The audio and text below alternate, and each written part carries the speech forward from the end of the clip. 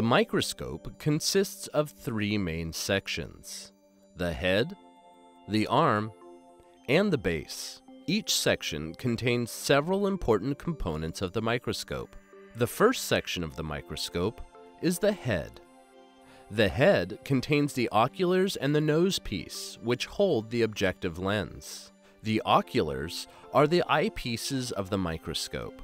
They contain lenses that have a magnification of 10x. In most microscopes, they are binocular.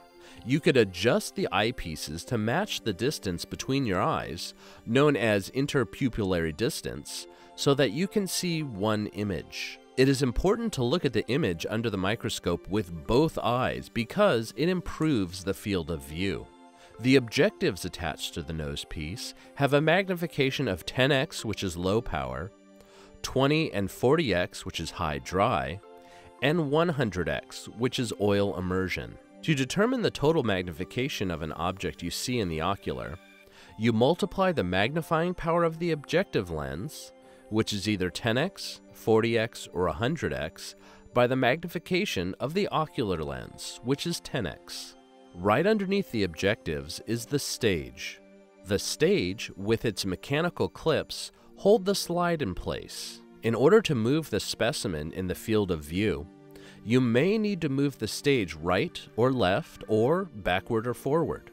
This is accomplished with the stage controls, located under the stage. The stage control knobs are located on the side and beneath the stage. The stage must be kept clean and dry. For this reason, it is a good daily maintenance task to clean the stage as well as the objectives when you use a new slide. The slide will drag on the stage if there's any oil or water on the stage. In the bright field microscope, there are several components under the stage that are essential to obtaining a clear picture of the specimen on the slide. First is the condenser under the stage. It is known as the condenser diaphragm. The condenser diaphragm controls the light that illuminates the specimen, passing through the objective to the oculars. By opening and closing the condenser diaphragm, you control the angle of light, thereby controlling the contrast and depth of field. The second component under the stage, important for obtaining a clear image of the specimen, is the field diaphragm. This component is attached to the third major part of the microscope, the base. The leaves of the field diaphragm control the width of the light that reaches the condenser diaphragm.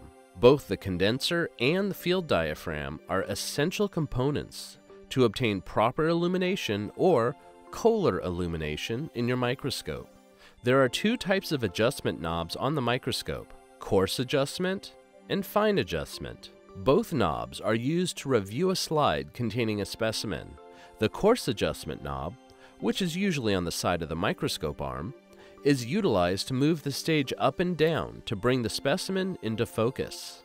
The fine adjustment knob is inside the coarse adjustment knob and is manipulated to bring the object on the slide into sharper focus. This is usually performed under low power.